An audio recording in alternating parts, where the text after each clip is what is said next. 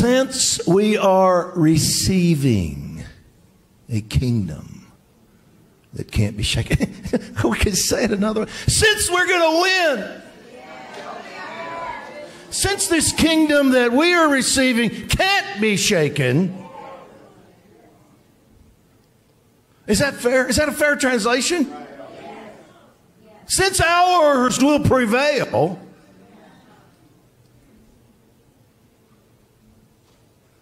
Then the next phrase, some translations say, let us show gratitude. Well, that's okay, isn't it? We ought to be thankful. But that's not what it says in Greek. It says literally, let us receive or keep on receiving grace. We need to be thankful, of course. But that's not what he's saying here. He's saying, you do understand that grace is not just mercy and forgiveness. Grace is the giving to you everything you need in a situation. Some translators or scholars or theologians use the phrase to translate grace, divine enablement. So that you abound unto every good work, he says, receive this grace. So he says, look, Father, in the midst of all of this, as this kingdom is being established in you, and he's doing what he promised you he would do, and this kingdom can't be shaken, just receive grace. Let him keep giving you what you need to prevail, to overcome, to stand, get you back to Judah, give you Goliath's sword, set you under the tree, not the enemy. Receive what you need. And that changes everything. It's not just sitting back and saying, well, no matter what I go through, I'm going to be thankful. Well, that's okay. That's a fine attitude, you know, to be thankful and everything. But that's not what this is saying. This is saying, receive his ability.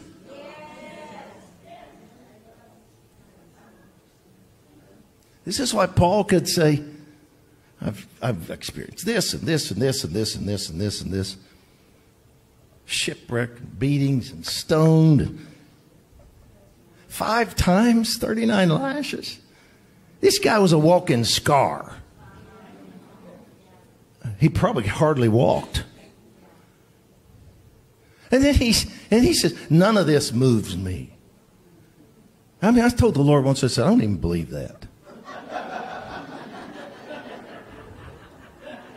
I know he said it, but nobody could say that and really mean it.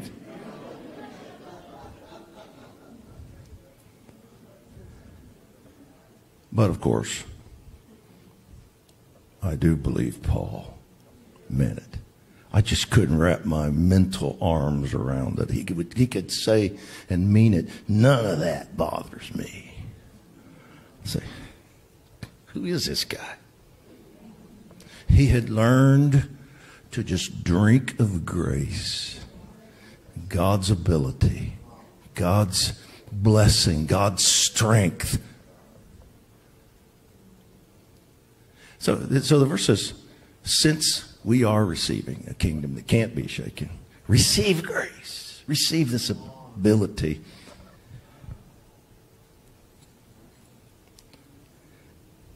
So that you may offer to God an acceptable sacrifice or service.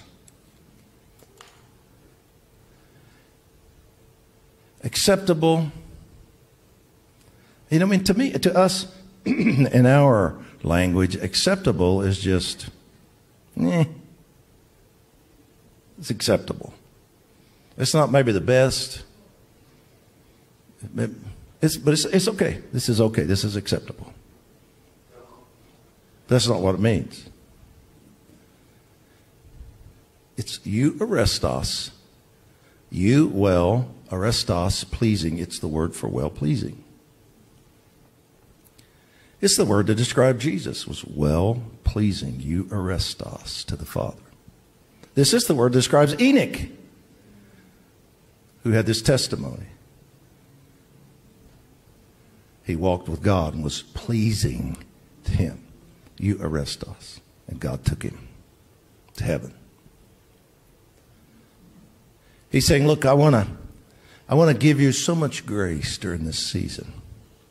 While everything's shaking around you, I want to give you so much of my anointing, my favor, my grace, that you will not only be acceptable, you're going to be well-pleasing. You're going to stand with strength. You're going to be like my son Jesus. You're going to be like Enoch. You're going to be well-pleasing to me.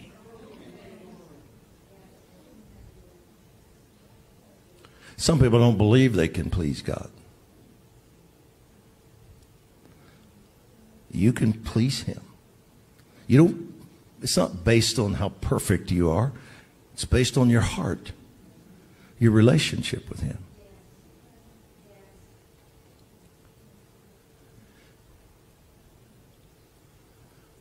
So that you can serve Him in a well-pleasing manner. And serve does not mean to be a servant in the sense that we think of, because there are 5 words in the New Testament for a servant. One of them, doulos, means a bond slave. You do this because you have to. You're owned by someone. And we are bought with a price, but that's not the word here. There's another word in Greek, latris, that means to serve out of relationship, or to serve out of worship, or as worship. So some translations, like in Romans 12, present your bodies, living sacrifice, holy acceptable, which is your reasonable service. But some translations add, which is your reasonable service of worship. Because if you don't add that, it sounds like they're saying, well, He's done so much for you, the least you can do is present yourself to Him. But that's not what it's saying. It says, you should love Him so much because of all He's done for you, that your love compels you to serve Him. This is what would be describing a provider for a family that's not doing it just because I don't want to be a bad dad. I don't want to do this, but everybody expects me to do it, and they'll look down on me if I don't. It's like, I love them so much, I want to protect them and cover them and feed them. I don't do it because I have to. I do it because I want to. This is what Paul said, the love of God constrains me. This is the word used here. He's saying, look, I want to do something in you. I want to pour out so much grace in you. And I'm doing something in you to so fortify and strengthen you in this season. You're going to be such a pleasure to me. And I'm going to pour out my favor on you in such a way that you're going to love me so much. I love you so much. You're going to love me so much that you can't help but stand with me, serve me, pray, do what you do, because you're so in love with me. And I'm in love with you. We just love each other. I challenge any theologian or scholar to prove to me that's not what this verse is saying. Because it is what this verse is saying. He's saying, you're not going to just do this because you have to. You won't have a choice at a heart level. The reason I don't give up on America is because it's not even an option. So what He put inside of me for this nation, He put inside of me for this nation. This is not some sacrifice. I hate this, but I got to do it. This is because He put something in here. He lavished grace upon me to see His kingdom established in this nation. And He so put it inside of me that I could not do anything else. My passion, my heart is to see this nation turn.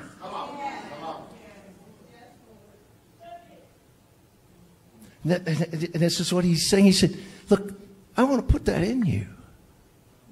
This doesn't have to be something you do because you're just religious, or you just, oh God, I better go pray, or guess I have to go to church today. It's like, ha!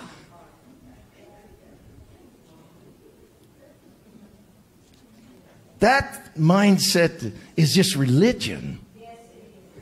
But when you tap into the depth of who He is and what He wants to be to you and to us, it's like David. Yeah, I got a motley crew, but they're going to be the greatest army. And yeah, I'm in a cave, but I'm going to get to the throne. But when I get to the throne, you better believe there's going to be a tent next door, and that ark's going to be in there. So as often as I want every day, I can go over there and get in that tent and just worship Him. There'll be 24/7 worship in there, because this isn't really about the throne anymore for me. It's not about the army. It's not about Saul. This is about the presence. This is about the ark. This is about Him.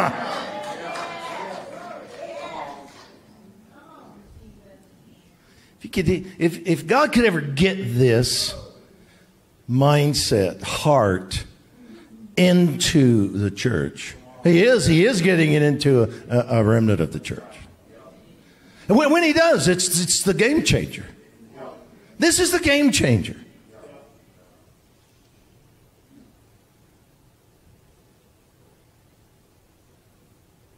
This is why Paul said, the love of God constrains me.